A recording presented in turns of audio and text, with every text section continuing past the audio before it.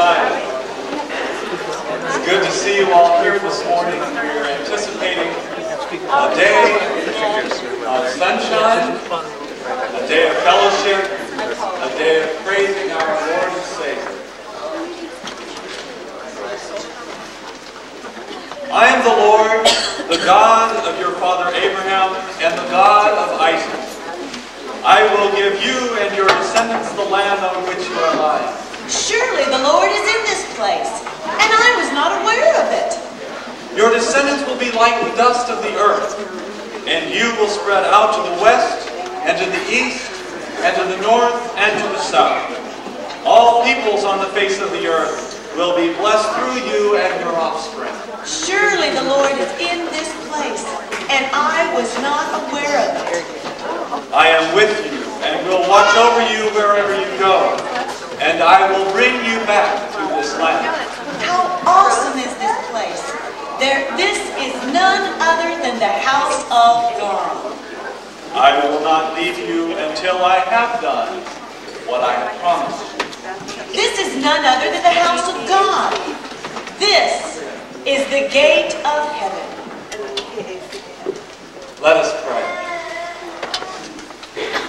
Our loving God, our Father, we come to you this morning and we want to lift up our voices, lift up our hearts in praise to you. We are thankful for your faithfulness in the past. We anticipate the future, knowing that your faithfulness will continue as you promised. And now we also celebrate in the present your faithfulness to us. And Lord, as we come before you to bring our praise, to bring our songs of joy and thanksgiving, we want to worship you in spirit and in truth. May our worship be acceptable to you this morning. Through Christ we pray. Amen.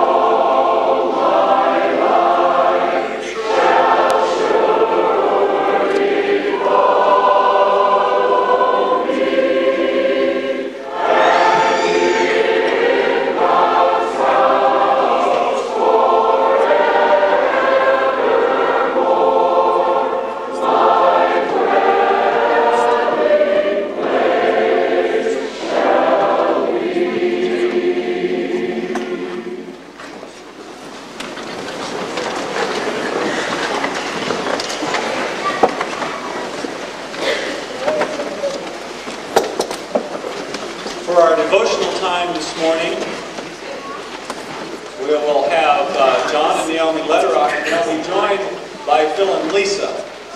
And it really is a pleasure. It's been great to see them this weekend. Actually, we've been so busy we've had hardly a chance to talk, and I hope we do yet.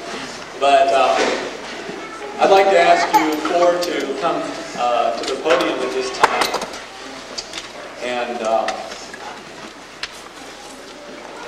as I went through high school with Phil, I had mentioned on Friday night that Phil and I used to play tennis together, and I think probably while we were in high school and college, we never dreamed that we'd be at the pulpit at the same time. And that's why I wanted them to come up here. I'm not going to say anything here, but I just wanted to make sure I could be at the pulpit at the same time that Phil was.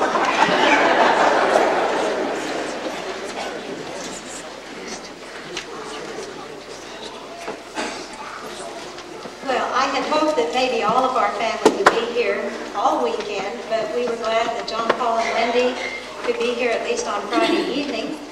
They had to fly back yesterday, and for some meetings and so on that he's involved in. And Beth just finished teaching on Friday afternoon and begins another class in graduate work on Monday morning, and even as late as Friday evening, she called and said, "Do you think I still ought to try to come?" And in the end, she decided not to. But she said, "Tell anyone who knows me hello." She was only 4 when we left here, and so she really does not remember as much as John, Paul, and Philip remember. I bring greetings also from my mother, who is almost 95, and a number of you remember her. And she said how very, very, very much she would like to be here. And then she grew a little bit sad and said, "You know, that will never happen." But she does have very, very fond memories of you people here at Zion. They spent a year in Portland, as you remember, and so they did learn to know a number of you quite well. For our meditation this morning, I would like to read from the book of Psalms. Psalm 145, the first few verses, noting particularly the 4th one. "I will extol you, my God and King, and bless your name forever and ever. Every day will I bless you, and praise your name forever and ever. Great is the Lord, and greatly to be praised. His greatness is unsearchable." And note verse 4. "One generation shall praise your works to another, and shall declare your mighty acts." You know, family reunions are really fun, and sometimes a little painful, because when we go back home, somehow our siblings and our parents have a way of putting us in the place we were at about 10 or 12 years of age. I know when I go home with my mother, yet she stands at the sink with me and tells me how I should peel the potatoes, or exactly which pot I should put them in. And I feel again like a little 10 or 12-year-old girl. Our family was together most of this last week, and we had a wonderful time. And I'm sure that Phil and Lisa could tell you, as well as the others, how we tend to put them back into the places where they were when they were just young. The stories that we tell, the nicknames that we use, and by the way, Zion has wonderful nicknames for some of their people here, all tend to define us and to tell us who we are. And as we have remembered our place in coming to this reunion, this spiritual family reunion, we have walked back through some of those times. At age 25, when we arrived, so very young, you all took us in and nurtured us. You parented us. You were spiritual mentors to us. And I remember very well many things that many of you taught us. We laughed together. We cried together. We pondered things. You corrected us. You instructed us. But most of all, you loved us and accepted us just for who we were and who we are. And I can't help but believe as the next 100 years comes along, that you will continue to do that here at Zion, as you proclaim through your lives the good news of Jesus Christ, reconciling people to God through you, through your lives and the way you live. And I bless you all and thank you from the bottom of my heart for giving of yourselves to us in the way that you did. And I pray a blessing on all who go out from here, and there are many, and even more for all who come into here and become a part of you. I pray God's blessing and your continuing love and acceptance of people as you have loved us and our family. About 16 years ago, I was introduced to this family of Lederachs.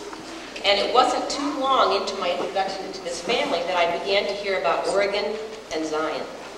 I had never been to Oregon, and I'd never been to Zion, so I didn't begin to appreciate the things that I've been able to see this last week.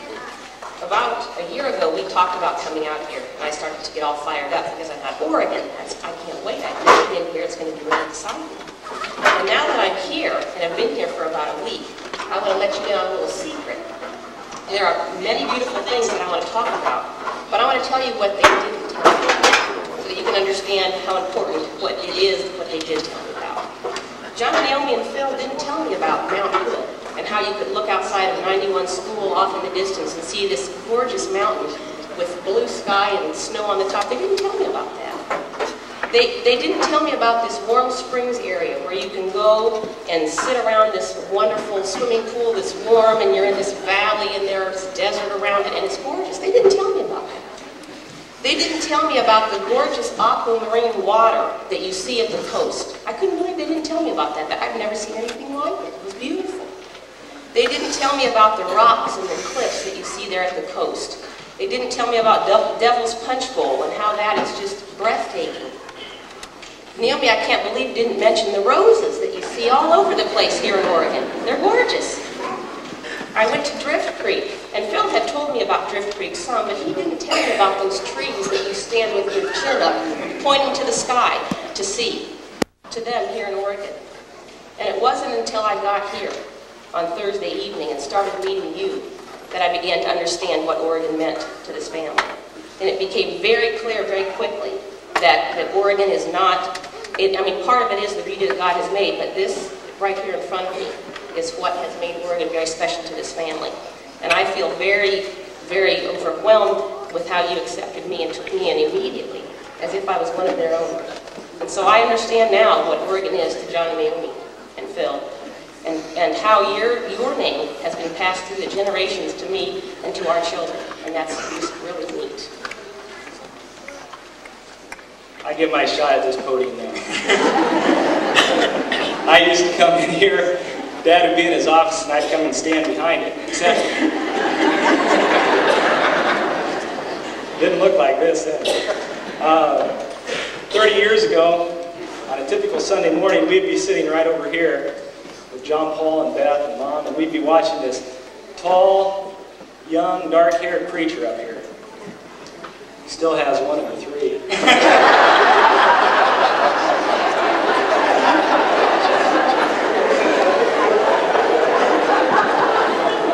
But I was building the foundations for my faith and experiences. Oranges on Christmas Eve. And big red bows on those Coralier outfits that we hated.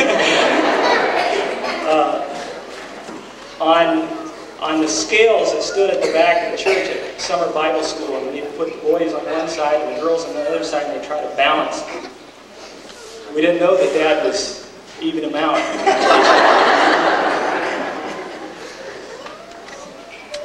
On the love that was shown to me, and on the prayers.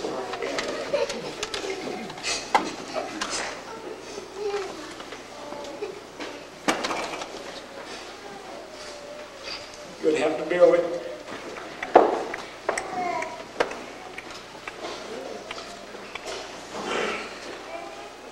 30 years later, on a typical Sunday morning, Lisa and I sit with our kids at Goshen College. It's a different building. But it's the same church. The foundation that I built my faith on here at Zion is the same foundation that my children are building their faith on there.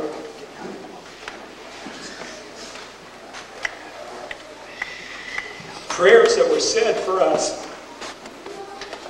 30 years ago, they're still being answered in the lives of my parents, in my lives, and in the lives of 3 children that you haven't met.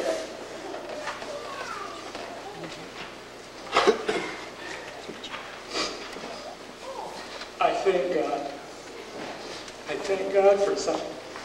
for what they meant to the lives of my parents, what it has meant to me, and I thank God especially for what it means to those 3 children that are back in Goshen right now. And I wish I could say this without crying, but I can't. But I know there's a lot of love here, and I know you understand. And I thank you for all those prayers. 30 years ago, and the prayers are being said today. And I'm glad I don't have to talk to you.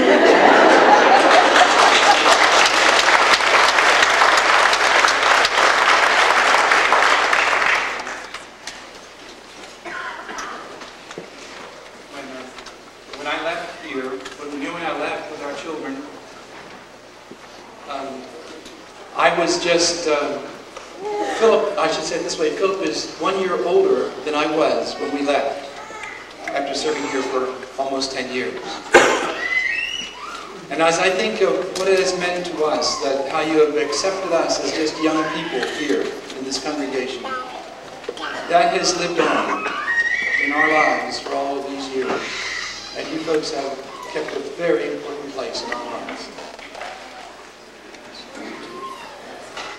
The verse that Naomi read is the verse that is familiar to all of you, I'm sure. It's 1 generation shall praise your name to another. And I sense that in all of our families, it's the passing down of 1 generation to the next, the faith that we have received from our forefathers. It's a marvelous thing that we can be part of this kind of heritage. All of us together here. Think back of your own parents and your grandparents. And I guess that's what's true, and maybe this verse describes that just a bit, is that in each generation there is and there will be and there was those people within our families that we didn't feel quite right about. Or when changes came, that we didn't quite want to accept those changes in the next generation. The verse says, 1 generation shall praise your name to the next. I remember when I was here maybe in the 4th or 5th year, I preached a series of sermons on Luke chapter 15. The lost coin and the lost sheep and the lost son.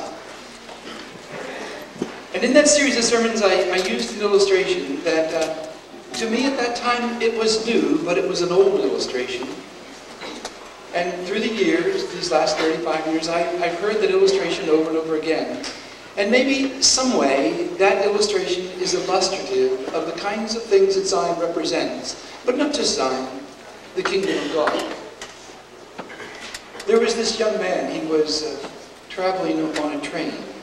And a man beside him noticed that he seemed quite nervous. And he said to him, "What's wrong?"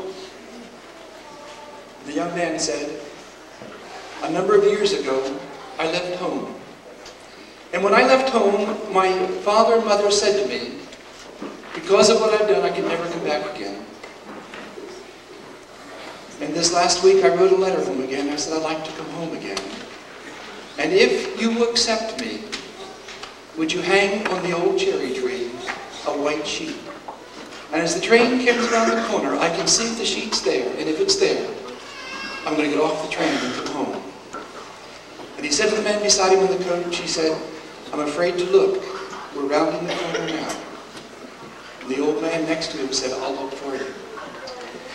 And as the train turned the corner, he said, "Son, look." And there on the tree and on the fence and on the porch post were sheets hanging all over the yard. Welcome him to come home. You see, I like to think that's what Zion represents for a lot of families. And maybe that's what this weekend represents also. It's a time that you can come home.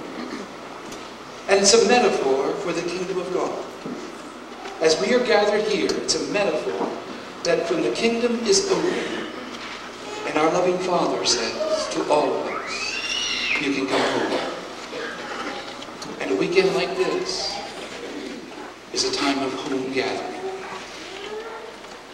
Home gathering within our minds and within our hearts and within our lives.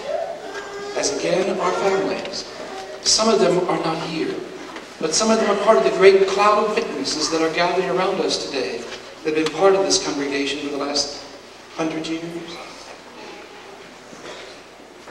And their bodies, the dust that remains, is next door to us here.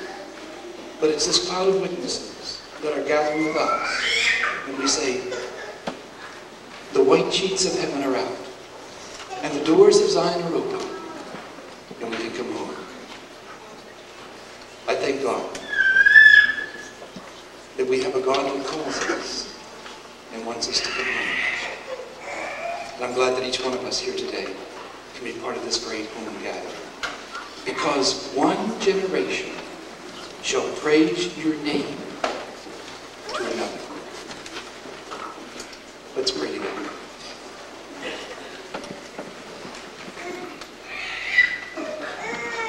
Our kind Heavenly Father, we are grateful for this place, that you are here, you have been here, and because you are timeless, you are already out ahead of us. And we can walk in confidence, knowing that we are following you.